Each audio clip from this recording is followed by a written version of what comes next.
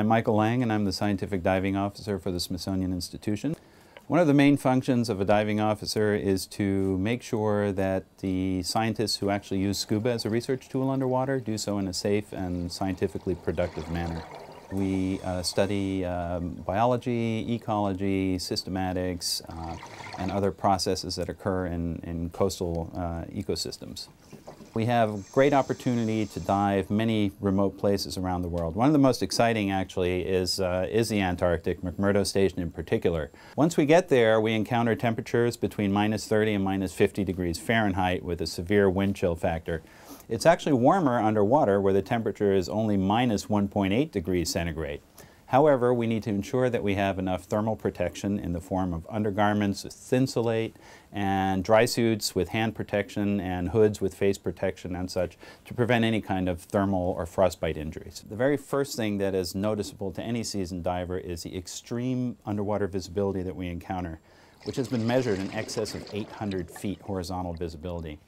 The second thing you notice is the very unique adaptations of the endemic organisms there, meaning that they have evolved to live in this extreme cold environment on a year-round basis and adapted to that particular environment. The very first biggest thing you probably encounter is a Weddell seal. The Weddell seals are master breath hold divers that have been recorded to 800-foot depth for over an hour duration on a single breath. Some of the more interesting invertebrate organisms there are sea spiders that basically fill the palm of your hand. They're so large. We have isopods, which basically look like a cockroach on steroids and get about 4 inches long. There are sea stars that are live bears, meaning they have live juvenile sea stars that, when fully developed, crawl away from the parent organism. Towards the end of the dive, coming back up through the water column, you may well see a sea butterfly on your way up to the ice hole. And there's also ice fish that have developed a mechanism to prevent their blood from freezing. And they basically live in the ice sheet just at the surface of the water. But it's counterintuitively comfortable with the equipment we're wearing and the thermal undergarments. So 35 to 40 minutes is about the average time you can endure. I'm a marine biologist by training, and I recognized early on in my career that in order to study the marine environment, you basically had to get underwater, and therefore undertook a series of training courses in science diving and progressed to the point where I could start teaching other scientists how to use this tool effectively and safely underwater.